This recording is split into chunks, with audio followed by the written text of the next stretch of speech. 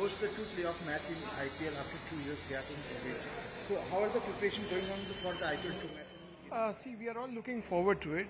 In fact, we'll be hosting the IPL matches after a gap of nearly 3 years because in 2019 we had last hosted, and you know that in the last couple of years it had been shifted to the UAE, and in this IPL, this edition also, the matches have been taking place in Mumbai. So it was more because of the COVID situation, things have improved, and we are all looking forward to it. Of course, we had hosted international matches, so it's not that Eden is not ready or anything of that sort, because we are fully ready. We had hosted matches in November, we had hosted matches in March. Only difference is that it will be a full house.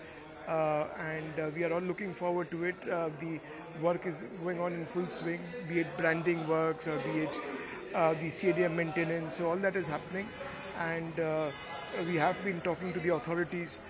We have had meetings with the police authorities.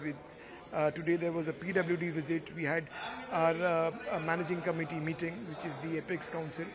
And beyond that, we had meetings with the army, we had meetings with the sports department. So everything is normal, and we are all looking forward to it. There's a huge demand for tickets.